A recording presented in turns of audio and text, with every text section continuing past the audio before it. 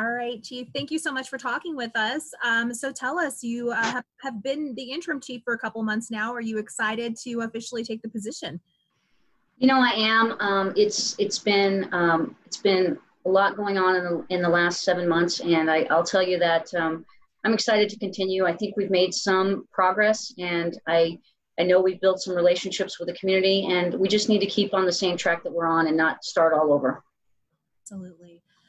And, you know, obviously the department is going through a really challenging time. They're under federal investigation. There's a state investigation. You've been with the department for over 20 years. Tell us, you know, and you've been serving during interim chief during this challenging time. How do you plan to come in and create that change that the community is asking for? So I've just got to be open to listening. I promised from the very beginning that I would give them a voice. I'm very much excited about working with the community task force and seeing what recommendations they come up with and working with city management. And I just need to keep holding people accountable, being transparent, and also looking at our directives and making training changes where we need to make them so that people can have confidence in us again. Let's go back to the incident that happened on Sunday. It's now gotten national attention. A lot of people are talking about this and have eyes on the video that witnesses have taken. You know, you said that yesterday that this all goes back to a license plate issue and a scanner issue, but officers also have discretion. Should more discretion have been used in that incident, and were the actions of the officers appropriate? So I want to first, again, apologize to the family of those children and the driver, Ms. Gilliam, on how that was handled. And yes, the officers should have recognized that this was not a typical stolen vehicle call. And as soon as that was raised, they should have immediately responded. Unfortunately, you know, they were doing a felony stop, and I wish that someone would have stepped in and said, okay, let's change what we're doing. I know it was a felony stop, and it is also a high-risk stop, but it was, you know, the driver was a mom. There was a lot of children in the car. Right. Is it typical for that many officers to respond? And why did so many officers respond and continue to respond even after they realized the vehicle wasn't stolen? So, you know, I don't know exactly how many officers arrived on scene. I can tell you that in a felony stop, you're going to have probably at least 3 vehicles, if not more, show up for that. But when it was found out that it was not stolen, I think there was a crowd that was angry about what they were seeing. And so I think people could hear the screaming on the air, and officers will sometimes just roll that way to see if there's a situation that they need to help with. And so that's probably why so many officers showed up, is that they could hear the destruction in the background over the radio. You know, one of the reasons the crowd continued to gather was obviously there was a 6-year-old girl that was detained. Yes, ma'am.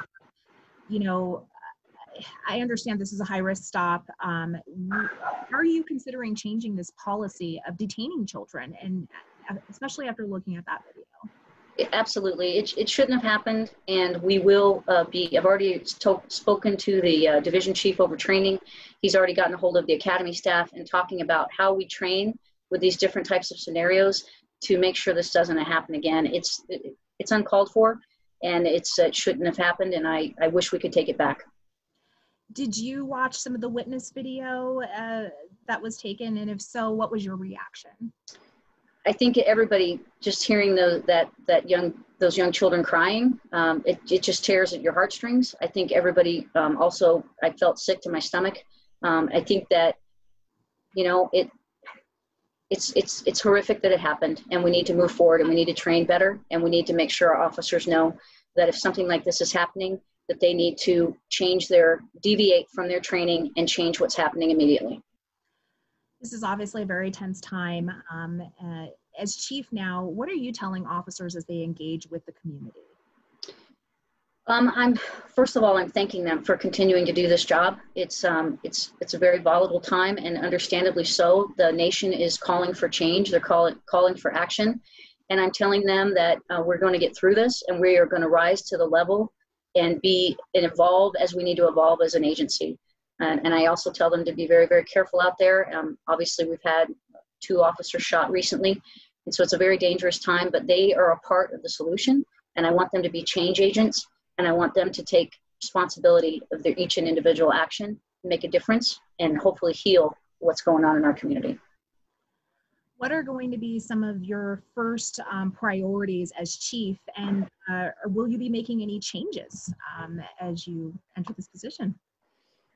So there are some other promotions that need to happen. There's some people that are in acting roles, so that'll be happening. But really the focus right now is to continue the path that we're down, which is looking at all of our policies, revamping them as need be. We've changed quite a few already since I've taken over. Also, we need to make sure that our officers know that there's peer support and wellness out there for them, and for them to take advantage of that. And then, you know, we just need to heal. We need to heal as a police department, and we need to heal as a community, and we need to all make the right decisions each and every day. And I know none of us are perfect, but we really need to strive to be to meet the expectations of this community. Will you be looking at any outside models of policing or any outside voices outside of Aurora as you look to change and move things forward? Yep, we always look across the nation for best practices. We have conversations with the major city chiefs, which Aurora is a part of, and we talk about incidents across the nation, how we can do better, and how we can meet the demands of the society right now. Society wants a way of policing, and in Aurora Police, we're committed to doing that. Okay, the last question I have is, you know, you said you want to be transparent. You want Aurora Police to be transparent. We were interested in seeing the scanner traffic, listening to that, and also we're wondering if we could see the body camera footage from the incident on Sunday. Would you make that available to us today? So I will have to check with internal affairs. There is a process that we go through, but yes, we are looking into this case, investigating it. So I'm not sure if we're able to release those at this time because of that. But as soon as we can, I will do that. Obviously, the Senate bill is requiring us to release body-worn camera within a certain time frame, and so we'll be complying with those deals. So, but I appreciate your interest in the story. I appreciate you giving me the opportunity to speak to it, and again, to apologize to that family. Anything else you would like to say to the community about your new role, or about that incident, or about anything going on with the department? You know, I just think I just want to thank council for giving me this opportunity and approving City Manager Twombly's selection in me.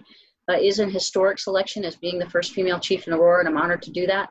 And I hope that it inspires other women that want to become police officers, as well as the women in my agency, to move up and know that they can be a part of the change.